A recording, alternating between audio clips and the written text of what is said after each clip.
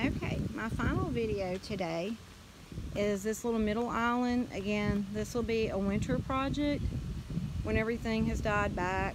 Again, this kind of evolved. This was not, I only had a few pots here at the beginning of the year, and then I got the idea, to kind of bunch everything up and make my container garden.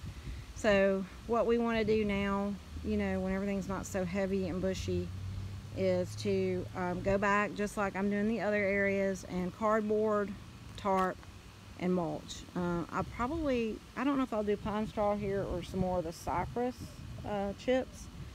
We'll see.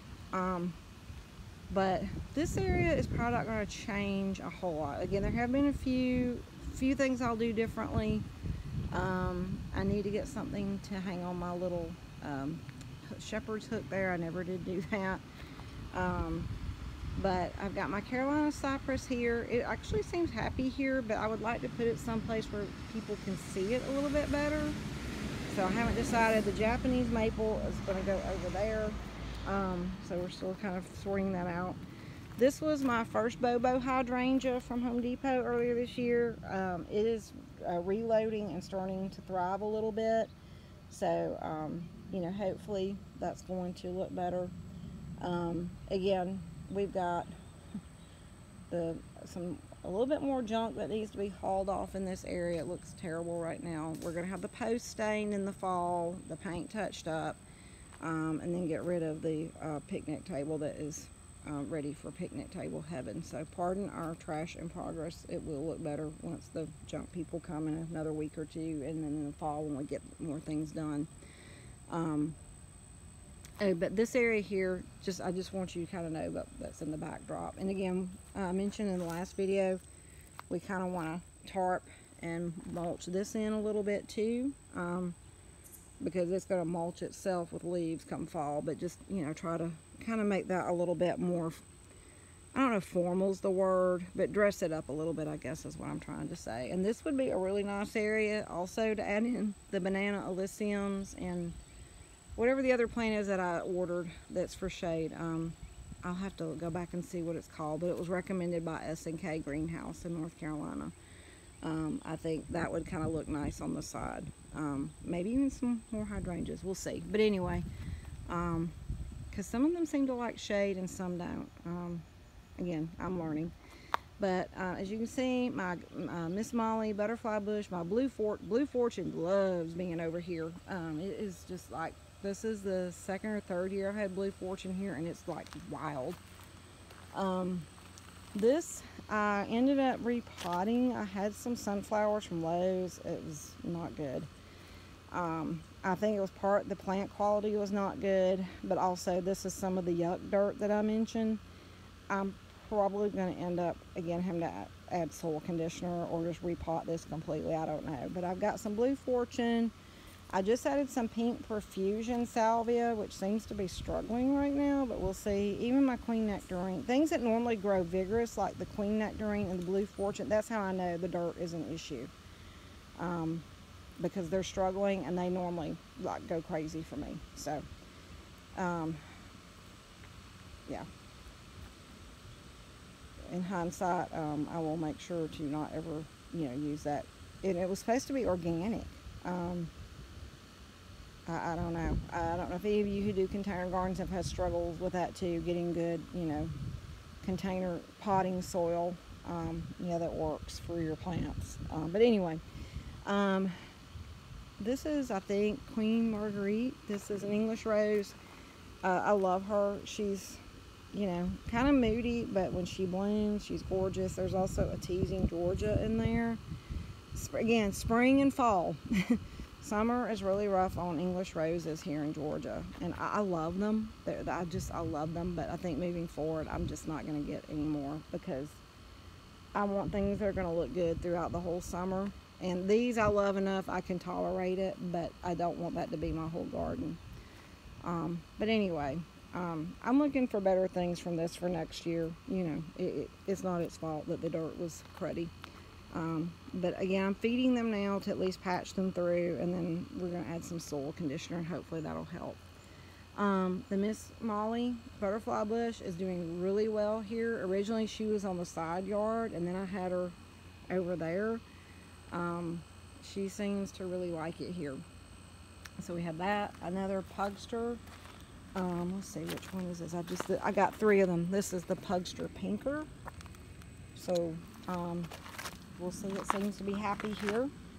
Another wildflower patch that I've got some on my porch. They're a back deck. They're doing great. They have not done well out here. And again, I don't know if it's because of the yuck dirt or what's going on, or bad seed, but I've done wildflowers for a few years now, and I always had a lot of luck up until last year and this year, and I don't know what is different, but it's been kind of frustrating. Again, I think the dirt could be part of this, but it's not all of it, because I have other patches I've done with other dirt and it's been the same thing. So maybe it's just a bad batch of seed. I've got this I got from Home Depot. It's trying to reload along with this one. This is another petunias. I normally have no problems. I've struggled with them this year. But it could be these varieties. I don't know. But again, we also had a lot of cloudy, wet weather in July, and that did not help.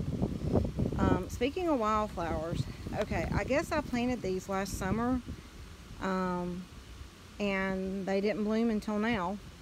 But look at them go. This was definitely, I'm pretty sure, Vermont Wildflower Company, I think. I'm pretty sure. Which again, I had really good luck until last year. But these, they didn't do anything last year. And I planted them early, so I guess maybe they had to be established for a year. But this is another favorite.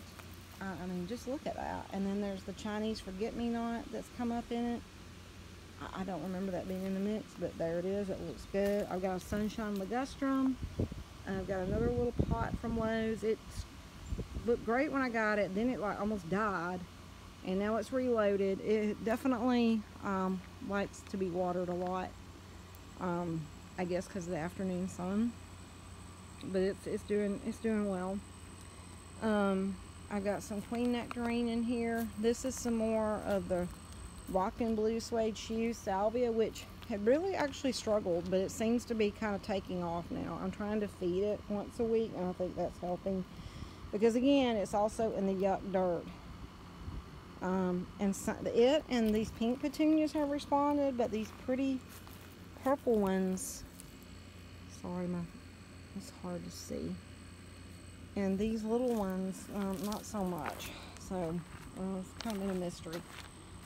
This is going to get potted up shortly, but for right now it's been fine there. My Dragon's Breath, this is the one thing that has done great for me from Lowe's, and last year I could not find any at Home Depot at any time. So Dragon's Breath is one of my very favorites.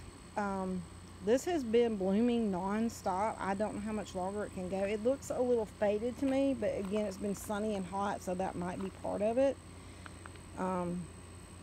But I've not really had to baby it, but it may need more water now that we're back in this horrible heat wave. This was also from Home Depot. I got this. This is some more of those sunflowers I mentioned in the previous video. It looked beautiful when I got it last fall. I've been expecting it to bloom all year. It's not. I don't know why. I didn't cut it back. I didn't do anything. So, I don't know.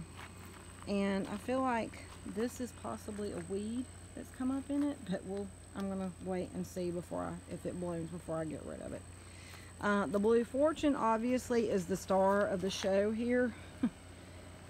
It was a lot lusher. This has literally been blooming since May. I mean, like non-stop, y'all. And that's through drought, torrents of rain, you name it. Blue Fortune is the man over here. So it's done great. I believe this is some more Tango Hummingbird Mint, which again normally does better for me. I will say I probably should not have put it with the Blue Fortune. It's kind of overshadowed it. So next year I think I'll put it on its own. And then this was also Lantana from Lowe's. It was in 2 different hanging baskets, and we just took them out and put it in there. And it's starting to thrive, so that's good. As you can see, I've got more planters, stuff waiting to be planted, but this little area, and I'm going to kind of scan back, I think next year when we get You know, the landscape tarp underneath it, and you know, get it mulched and landscaped, I think this is going to look even nicer. And again, I'm probably going to get another, I have another evergreen I think I'm going to anchor over here. Maybe not necessarily my Carolina cypress. I haven't decided yet. But anyway, thank you so much for staying and sticking around and enjoying all these videos. Again, you know, if you're somebody like me that you've got, you know, lots of rocks, compacted dirt, and not a humongous budget to have it professionally landscaped, you know, this is a way that you can do it and still enjoy, you know, the beauty of your flowers and shrubs and trees. And I think this ended up being kind of like an organic experiment, and I'm excited to see what I can do with this area for next year. I do have 1 or 2 more things I'm adding. They're arriving today, so we'll be planning the next few days. So I'll do another update for you in a couple of weeks. In the meantime, thanks for sticking with us. Have a beautiful day all, and happy gardening.